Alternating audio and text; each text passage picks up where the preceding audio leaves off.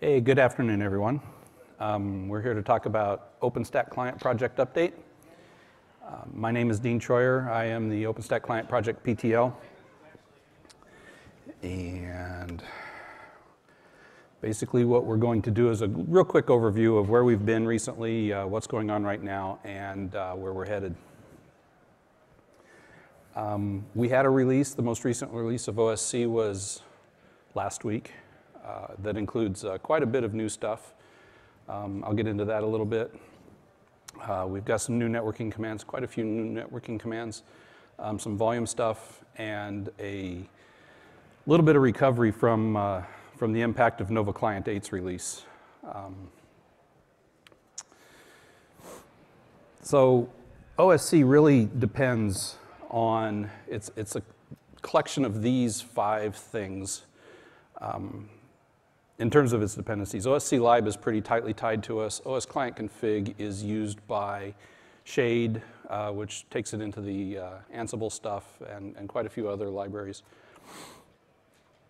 All of these have had releases since, I would say 3 weeks ago, I think is the oldest one that's here. Cliff actually was done this week. So we're actually, at the moment, on some pretty current packages if you install from pip. Actually, I think the current version of OSC itself is 3.11. We had a bug fix, and it couldn't be a minor, or it had to be a minor, because we updated the requirements.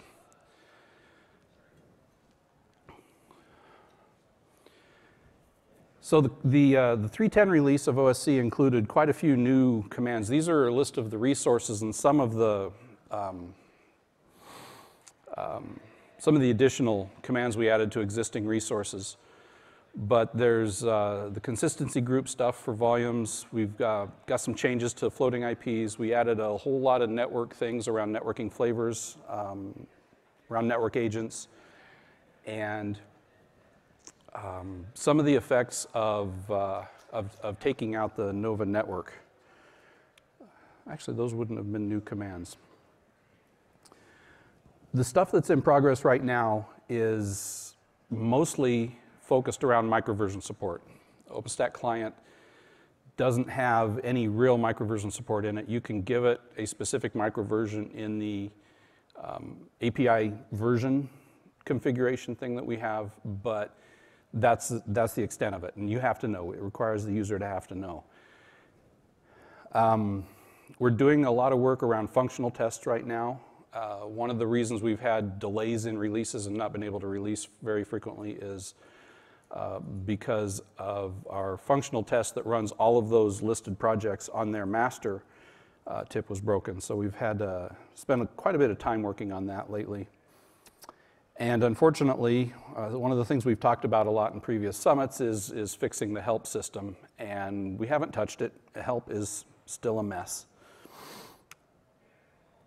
Where we're headed and the immediate plans are to do a major release this summer and get into the real microversion support.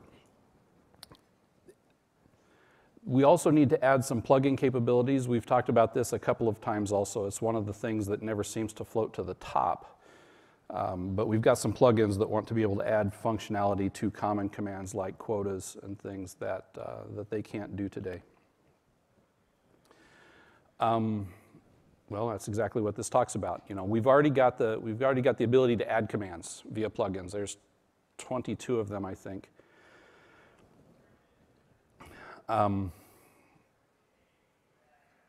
But we don't have a way. I say as an example, the quota show command. You know, you give it an option of network or compute or what's the other one? Volume, or the 3 that support quotas. Any other plugin that has a quota support can't add their option to that existing command right now. So that's one of the things we have to try and fix. There are some problems with allowing a plugin to modify an existing command, because then you could install something and it would change a command that you're not aware of, and now things break. We learned this lesson with the Compute API a few years ago when extensions would do exactly that and change things. And so we've kind of got to work through that, and this is one of the things that's not completed and not ready yet.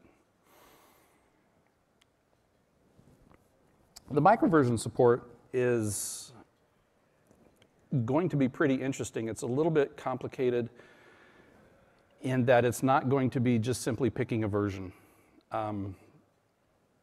Microversions themselves are just numbers. They're just numbers that when they change, they indicate a change in the API, and you can go look up that number and find out what it was that changed in that API. They're not something that we have to use in a cumulative manner. If there is a change to a resource in microversion 2.15, for example, I don't have to implement everything in 2.1 through 2.14 in order to use it. An OSC command that deals with that resource can just call that microversion for that call and then stick with the default the rest of the time.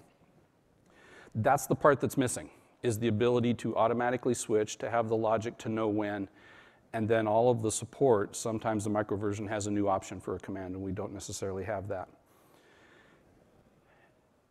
And so the second point here, do users care? It's my belief that users should not have to care about what microversion they're talking to. Sometimes you might. We definitely want to give you the ability to find out what you're using, to even influence it. But for the most part, if you don't have to care, we've done our job. The client should negotiate the highest microversion that it can get when necessary with the server and just use it. If you pick a feature that requires a specific one, it will try to use it, and if it fails, you've got an error. But other than that, you shouldn't have to know. If the feature is available, you should be able to use it.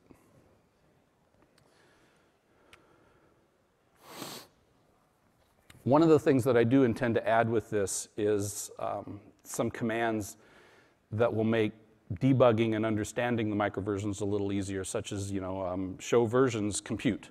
And it'll list you all of the discovery documents. It'll list you everything. Here's the major and minor. That's not right. The maximum and minimum versions that endpoint supports, and so on. Some of this already exists. At least the code to do the querying already exists in OS Client Config Library that Monty Taylor's written to try and gather some of this information. We're going to make use of it. But I want to make it as a top-level command in OSC, so it would be useful for debugging. If you're working on a problem, something doesn't quite work, you can get all of that information easily and quickly and provide it to whoever is asking for it. At a code level, most of the work that we're going to do for actually dealing with the microversions, we're going to put in a module called Keystone Auth, which most of our client libraries use today for doing all of the authentication bits. I should clarify, most of our client libraries in Python use this today. This is something else that we're working on documenting. The process, not just the code, but documenting the process of doing the version discovery and all of the other little things that we've developed over the years so that other language clients can use them and have the opportunity to operate in the same way, and we don't get a divergence. It doesn't help anybody if anything written in Go that uses Go for Cloud operates differently than the Python clients or than anything else, the Java clients. At the most, we want the application developer to have that choice, to opt into that if they want, or not have to totally reinvent the wheel, or at least not have to rediscover the process to get something that's usable. We're going to do a major release of OSC this summer. I don't have an exact date in mind yet. But 4.0 is going to come. And it's going to happen because we're going to break some things. I don't want to break too much stuff, but and it's not going to be anything major, but it's basically things that you're going to notice in a corner case. If you've got a script that does something, especially a script that does something around floating IPs, for example, you might see some breakage. And so we need to signal that with this. Last year we did a major release in order to do the OSC lib extraction, and that took longer than expected, and we ended up going almost 2.5 months between releases. We can't do that again. There's too many bug fixes that got delayed because of that. So we're going to do this in a feature branch. The good thing about doing it that way is it will let folks test as we go through removing code or making the breaking changes. It will let you easily test in a controlled environment that sort of work without impacting the release stuff. We can continue to put bug fixes out. So the kinds of things that are going to break. We've never had an explicitly strong contract with regards to output formatting. And we've made changes, probably looking back, these were bad changes to make, in terms of how things are formatted. For example, the properties on a volume. If you do it and you let the pretty table output come out, right now you'll get a string that's formatted basically what's shown here. If you do the JSON output, you want to have a JSON structure there. And today, what you're going to get is a string that's exactly what's in the pretty table output now, where the data structure is actually a dictionary, and it gets stripped down to a string representation. And if you're outputting JSON, that's because presumably you want to use it without having to parse it. We're going to fix that, but that's a breaking change. Anybody who's got a script that depends upon this current behavior is going to break. So that's one of the things that we're going to fix. It's going to make a lot of stuff easier. And one of the things that I'm finding all of these little niggly things is because we're changing the functional tests to actually use JSON output instead of parsing the pretty table, which is what's driving all the stuff I talked about regarding the JSON, or excuse me, regarding the functional test changes.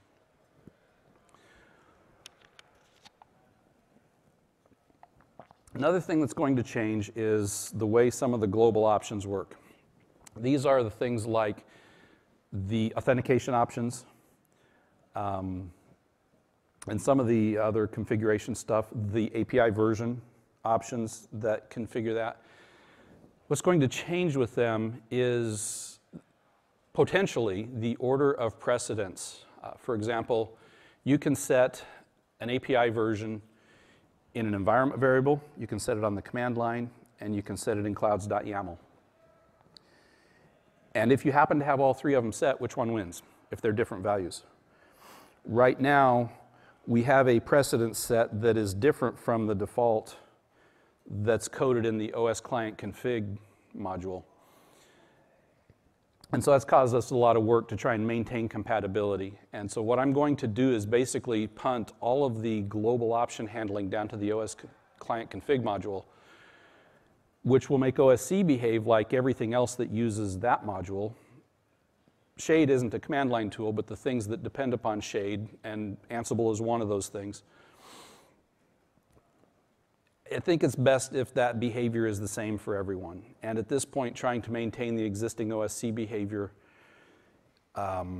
is more work than I think that it's worth. I've not gotten a lot of feedback from folks that I've asked so far that this is a big deal. The biggest problem that I see coming is where you've got something in your your clouds.yaml file, and you want to temporarily override it, whether you do it with a command line option or environment variable. Both of those will still work. The problem is between the environment variable and the command line option. Which order those get resolved, or which one wins, is probably what's going to have some changes. And right now, I don't think we're totally consistent in that either. So not all of them are necessarily going to change. Another thing that we're going to do is remove some commands that we deprecated a while back. These are actually just command renames. We took backup, back in the day, there was only one backup, and that was a volume backup. Now we have server backups, we have backups in plugins. So we've actually gone and renamed it to volume backup, and we're going to remove. It's supported both now for about a year. We're going to remove the old backup name. We're going to remove IP fixed, IP floating, and snapshot. Snapshot's just like backup. It's a volume thing. The IP ones, we're not removing the functionality. We did change command line options when we renamed it, but really we're just fixing the name of the resource. I don't know where I might have been on an airplane at midnight. I don't know where I was when I named them IP fixed. That's just wrong. We're encouraging plugins. I mean, one of the hardest things about writing a plugin for OSC is naming the resources properly. You know, you can't just use a word like port anymore or like backup. There's too many different kinds of things. So we have to get a little bit more verbose with the names. And having old names like this that don't fit the pattern just is not a good idea.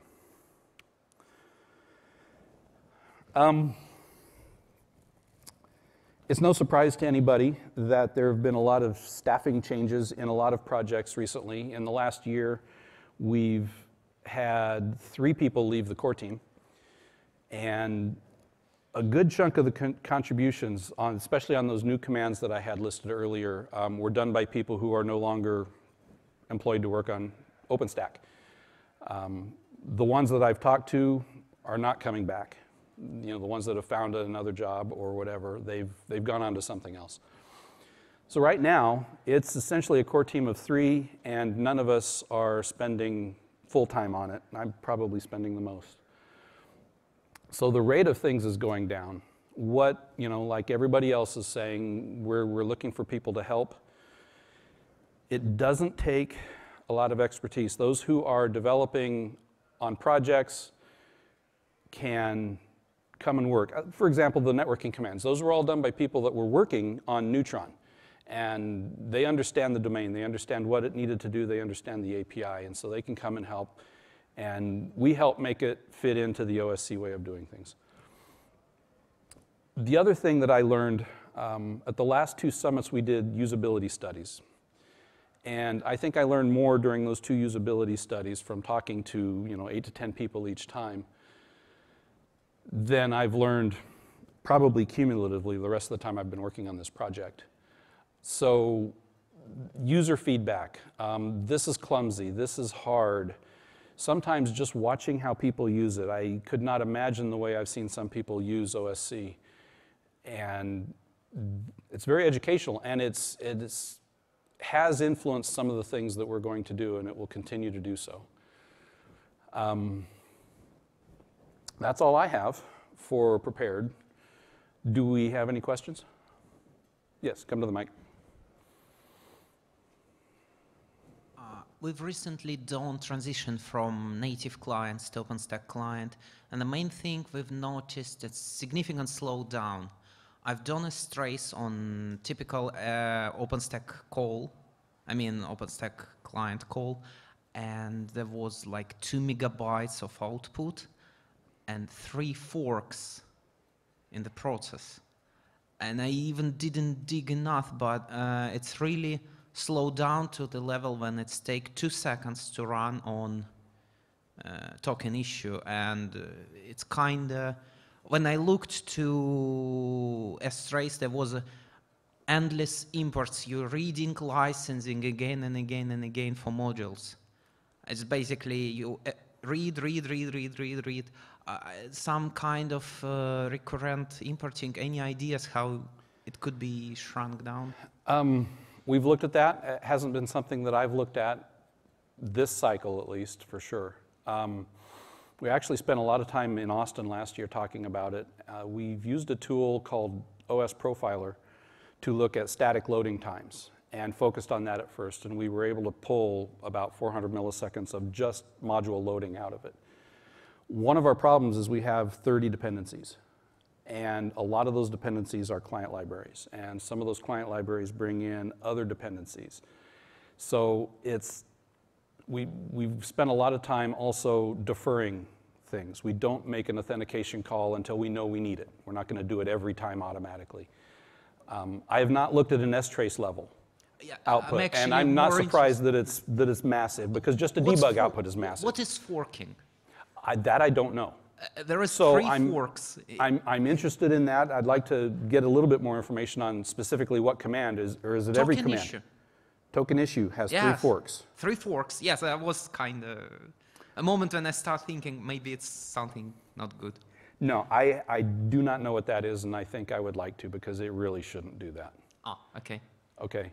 But yeah, we know it's slow. At one point, we had a patch to DevStack that was counting just the time that it spent in OSC, and it was embarrassingly high. I mean, like 6 minutes. That DevStack in just a default gate run spent running OSC. To be fair, that included the time it took to do the REST calls. And sometimes we'll do 5 or 6 REST calls, depending upon the operation. And you know, a DevStack cloud is not the fastest cloud in the world. But a good chunk of it is load time. And it's one of the things I hate the most about what we have right now. So we are thinking about it. It's not the highest thing on the list. But the fork thing worries me. I want to get into that. What kind of tokens are you using? Old style non-PKI tokens, UE tokens. Is it PKI No. tokens go for? You're using UUID tokens? Yes. Yeah, the question was what kind of tokens he was using. Okay, UUID. That's what I use in my testing, just because I know that's dead simplest thing in the world. So I don't think that would affect it directly. Any other questions? Really? Okay. Well then, thank you.